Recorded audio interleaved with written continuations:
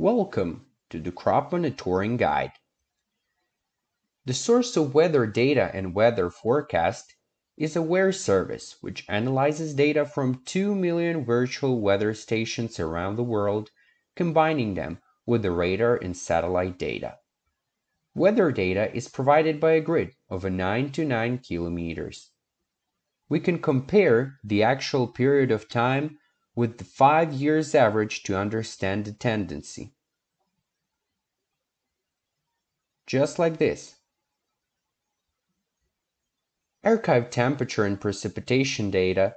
Just to set the vegetation period, choose the season you are interested in. Available up to from 2008, and it starts and end dates using the calendar. Just like this. Accumulated precipitation graphs. The chart allows you to access the moisture content on the soil and, based on this, more accurately predict yields and calculate the amount of fertilizers.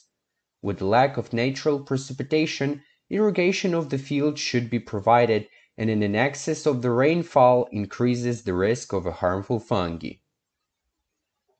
Daily precipitation chart allows you to analyze the frequency of anomalies in the precipitation on the field, droughts, flooding, and lingering precipitation, which can lead to the development of a harmful fungi and soil erosion.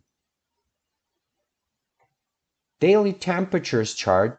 In this graph, it shows minimum and maximum Celsius and as well as 5 years average minimum and maximum degrees in the 5 years average option is selected.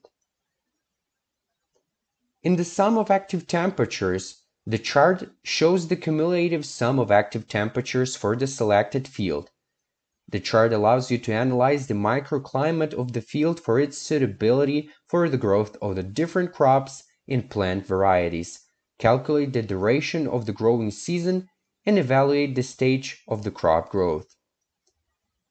The drop-down menu here has 3 options that can be chosen: 0 degrees, 1 to up, 5 degrees, 6 to up, and 10 degrees, 11 to up.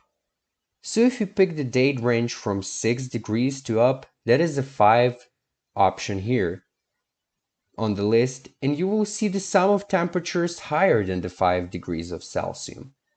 The need for some crops for the heat, the sum of active temperatures, like above 10% of degree. In a spring wheat, it will be 1200 to 1700, and depending on the variety, for example for barley, 900 to 1400.